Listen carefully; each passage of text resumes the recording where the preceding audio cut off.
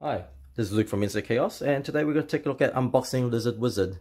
So, what I really like about Lizard Wizard was I was actually looking for essentially a light share trading game or stock trading game, but I also wanted it to be a teachable game for my nephews and niece.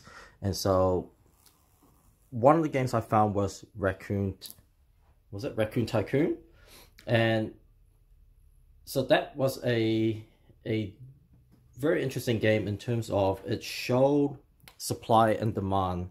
So, and I figured that as a supply and demand game is a much lighter version of stock trading, and it's something that I can at least tentatively show my nephew and nieces, and then that way they can have a understanding of what I guess stock trading will look like in the future as they get more advanced or as they mature more in terms of their lifestyle. But as a game, I think this would do very well in it. Well, at least Raccoon Tycoon would have done pretty well. So why did I get Lizard Wizard instead of Raccoon Tycoon? Well, first of all, Raccoon Tycoon, if you haven't seen already, has a Victorian style artwork with cats and dogs, I believe. But this one, I prefer this artist. I can't remember what her name is. As you can see, I really like the artwork of this lizard. And as we unbox more of it, you'll see what I mean in terms of the artwork. So, and a magical theme appeals to me more than the Victorian style theme. And I think yeah. So this here is your goal objectives that are set out. I believe this is determined by the number of players you have. So I won't uncut these. No. Here we have your resource token. Here's, I believe this is your gold coins. The gold coins are worth 1 victory point at the end of the game for each one. And over here we have the mana tokens. So mana token is your primary resource in the game. I saw this earlier, and this is probably the least exciting thing I have about this game. Is it's very hard to tell what is 100 versus a 20. I think they could have made that a little bit more clearer. I do think that they tried to make it clearer by putting these different icons in the middle, but it does make it very hard to quickly glance at your token to see what you have. So this is a bit of a shame, but other than that, the rest of the production quality I believe is pretty good. Here is the reagents. So this is this is our primary commodity. This is the resource that we're getting to then sell back to the market to get our mana. I can't remember what they all are, but yep, there you go. This is the tokens to hide your money, and the neat part about this is it shows you well, it shows here as 6, but technically I believe that there's actually 9 different actions you can choose. So we'll go through this afterwards, but I'll show you when we get to the cards.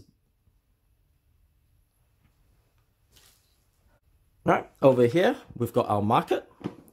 So interesting, why have they done it this way? Ah, right, it folds out. So you've got a market. It is, I'm not sure if you can see, but it's double-sided or double-layered, sorry. And then that way they can hold in there nicely. You've got these 4 achievements, which is your overall game achievements that you can try and achieve to get victory points. So these are your different types of achievements that you can get. And this here determines your market. So as something that is less valuable, the lower it is, the more valuable a commodity is, the higher the value of that commodity. And as you sell that many commodities, so let's say, what is it? Just gonna quickly take one out. So let's say this was at 10. So for every 10 horn you decide to sell, for every horn you decide to sell, you will get 10 mana in return. So if you sold 4, so this will drop down by 4. 1, 2, 3, 4. And you would have got 40 mana for selling 4. And then the next person who decides to sell horns, they'll get 6 mana per horn. So that's what I mean by the supply and demand. I think it's a decent teaching exercise for this for nephews and nieces. But other than that, it's also a decent game for just a normal adult player. And then here we've got a board.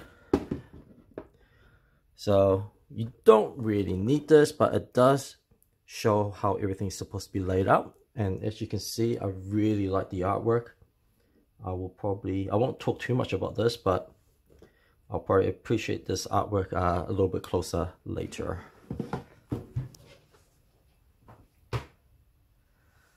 Here we've got a smaller size rulebook, which is interesting. Most people most companies try to make a rulebook that will fit the size of their box. It's usually around that big, but this one is relatively small. I've got no complaint about the rulebook. It's decent material. It's not the best, but it's, yeah. This is your scoring pad. Tells you how to score for your victory points. And then we've got some component trays, which are very nice. Nice.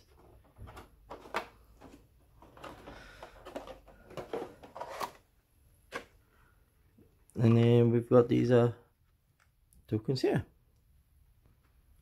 I'm not actually sure what this is actually. I might have to double check that. Your first player marker. If you've had Raccoon Tycoon the Deluxe Edition, you'll remember how these look like. These are big chunky wooden blocks. And then we've got, what do we have here? Magical Forest. What is this? I think this is the treasure deck. Yeah, this is your dungeon to go through dungeons, and this is all the different monsters you may encounter. Maybe this is the Kickstarter version. Not sure. I might have to double check what this is now. Add one for okay. Just to manage the difficulty of it.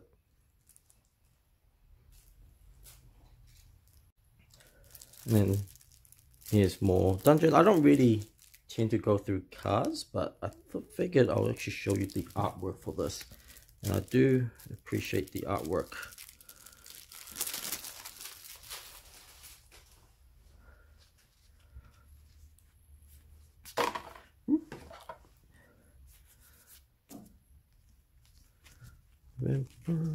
So this looks like mostly monsters, and then you got some treasures. So the dungeon ones are interesting. Was it push your luck mechanic? And then you got some traps. And so I guess now is a good time to go through this. So over here, you've got the first one, which is you can gather reagent by playing a card.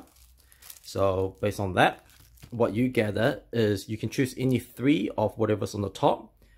This one only shows 3, but I think it goes up to 6. You could have 6 possible options.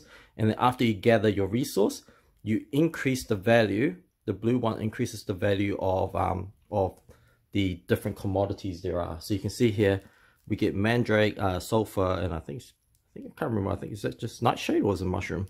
And then while you gather those resources in the market, the mandrake will increase, the Eye of Newt will increase, and I can't remember what this is. Maybe this was nightshade. So this is what I mean by you play a card, you get some resources, and then you increase the value of other resources.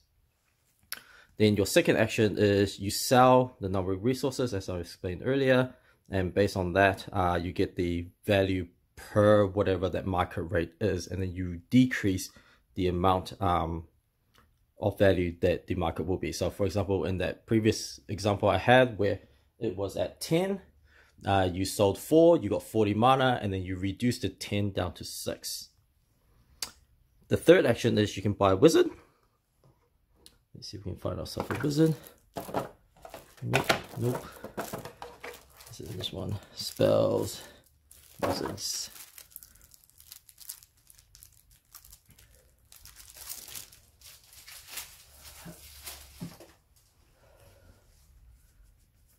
Alright. So next one, you can buy wizards. Like, look at these with like the artwork. I'm not sure about you, but I think I've heard a few people refer to this as Cubone of Pokemon, and like this is awesome. I really like this one. Is this the one I like the most? Let's see. Yeah, I think the Cubone one's the one I like the most. I'm always have a secret passion for the dark arts, so definitely the necromancy here. So one of the things is you can recruit a wizard, and to recruit a wizard, you'll essentially say which wizard you want to bid for, and then everyone will have a chance to offer a bid, or they can pass, and whoever wins the bid will take the card. But if you're the person who started a recruit wizard bid and you failed, you still get another action. So it's not like you lost an action, which is good. It doesn't punish you for losing an action, losing the auction. There's a fourth one, which is research spell, but because I have this ready, let's talk about the fifth one. The fifth one is creating a tower. So this here is creating a tower. So you have to either pay this resource at the bottom or a coin at the bottom. And pretty much when you do this, you can take it in front of you. I forgot to mention that the number of regions you can have is actually 10. So once you have 10, you can't get anything more than that. But if you do buy towers, you can increase the number of reagents that you can get by 1. So if I have 1, then from now onwards, I can get 11 reagents as my pool. So this is the towers. They all belong to different schools, as you can see.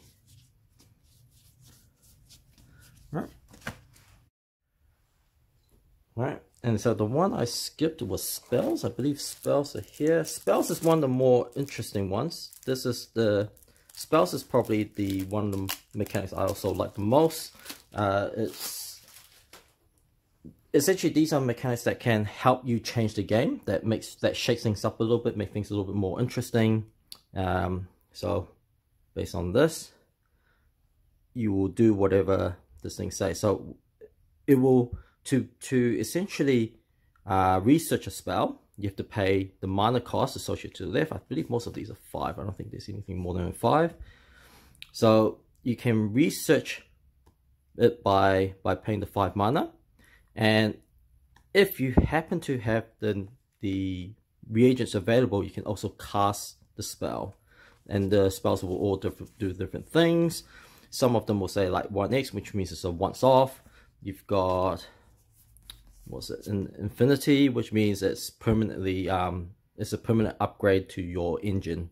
So this one is for blocking goblins. You've got, what's it, you can get, instead of storing 10, you can now store 20 because you got plus 10, plus every other tower you have will increase it by 1.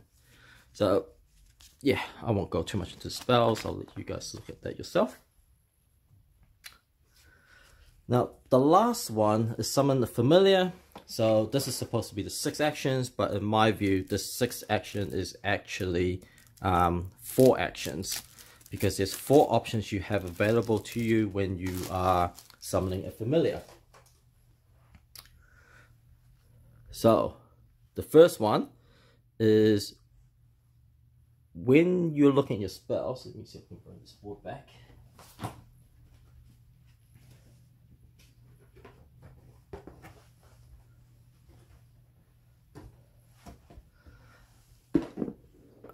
Alright.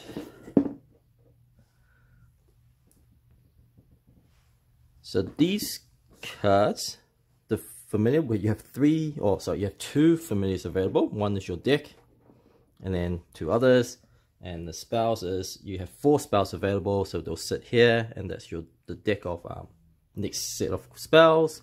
So the first one would clear out your spells and replace it with 4 other spells, and then you get to choose one and play it. So interestingly enough, it puts it in this order, but the order here doesn't quite match it. So option A is actually the bottom one. So this one here will say you get 1 gold for every necromancy card, including this card. So you'll start noticing that has a necromancy. You've got wizards that are necromancies, or who specialize in necromancy, shall I say. And you got towers that are, or fortresses in this case, that also specialize in necromancy, as well as I believe some spells. Where are you? So some spells would also specialize in a school of magic, which in this case is necromancy. So you'll get 1 gold for every necromancy card you have across all the cards that you may own. And I believe in spells they have to have played. So it's not a spell that you can hold and play in the future. It's a spell that you have already played to get that 1 gold. And a gold, as I said earlier, is worth a victory point at the end of the game.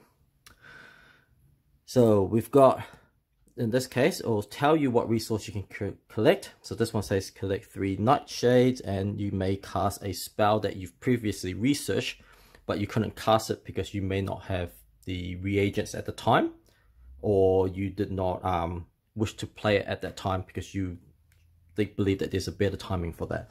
So the different schools will give you different types of reagents. So this one says toadstool. Then we've got some sulfur, some horn, and so forth, and mandrake. And then the last one is Enter the Dungeon. So Enter the Dungeon is this push your luck aspect. You grab all your monsters and the treasures, and then you shuffle it all together. So as you're shuffling it, then you'll slowly flip up as many as you wish to go through. So the first one I'll get a mask. I don't think I shuffled this through properly anyway. So then maybe a treasure, and then following that I may get a monster. And if I get a monster, I have to decide, do I back out of this dungeon now? Should I just run away with my 2 treasures? Is the 2 treasures I have enough, or should I risk it some more?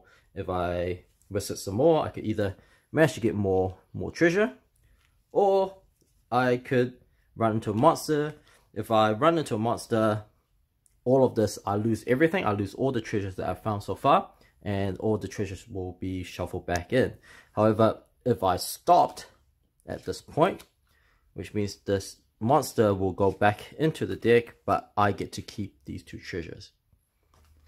And here are the premium components. So before I get into that, so these 4, which I had to go and look up, it's a marker to mark that you have achieved one of the goals, one of the 4 goals that you have to try and achieve. So once you achieved it, you get one of this marker to represent that.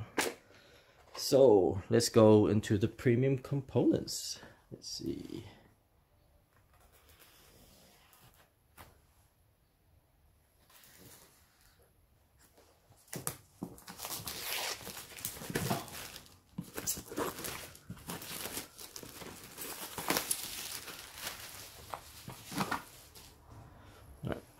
So this would have been what you would have got if you got the Arch-Mage pledge.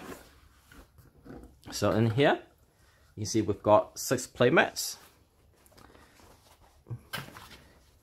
of just decent quality.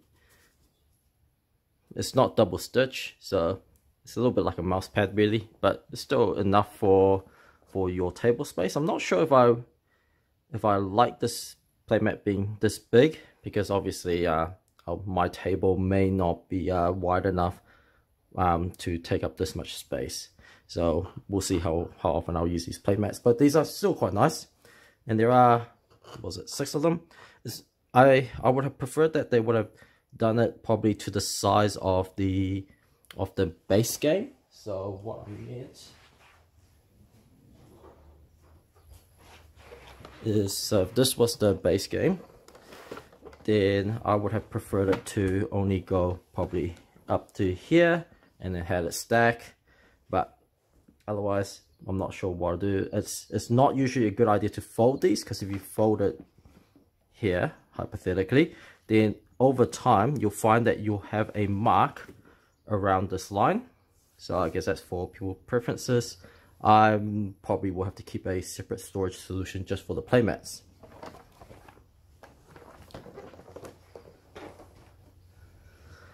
After that, we have all the individual tokens. Let's grab one of each. Alright. So they have a decent quality, decent thickness.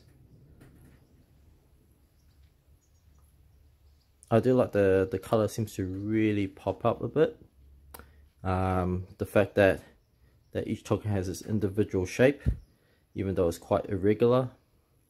Do appreciate that kind of effort. So it's not like just squares or circles that are just having a printing on them. They actually cut along the shape. However, for the non-premium edition, if you get these special components, it's also a pain to punch them out, because some of these corners can get caught up on the edges. But yeah, double-sided printing.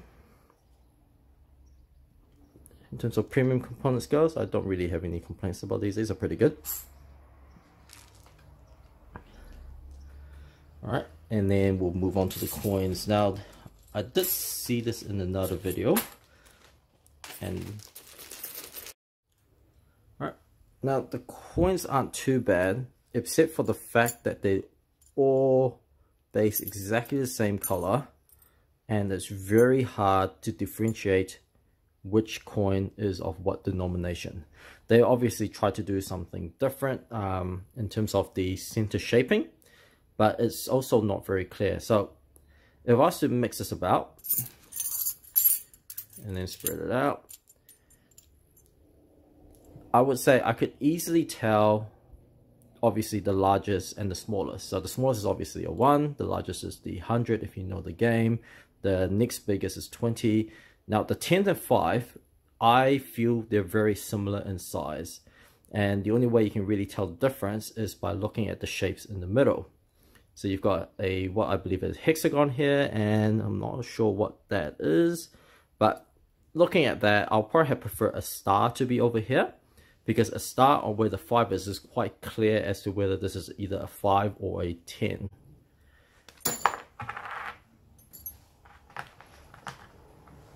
There was some recommendations in Board Game Geek where you can bring essentially a silver highlighter and probably just highlight the numbers, and then that will clarify what kind of coin it is. And I can see why they did it this way. And I'll get to the gold coins. So the gold coins, here's one I prepared earlier. Is you can see that looking at it, they're exactly the same size. There's no difference. The quality is a little bit on the thinner side. And then you've got the picture on the other side. So you've got essentially the wolf, what I believe is a raven, and one of the lizard wizards. And I think they did it this way so that if you're an opponent, you can't look at another player's coin status that easily, because each of these coins, or the value of a coin, is worth a point. So you don't know whether this is a 1, a 5, or a 10 offhand.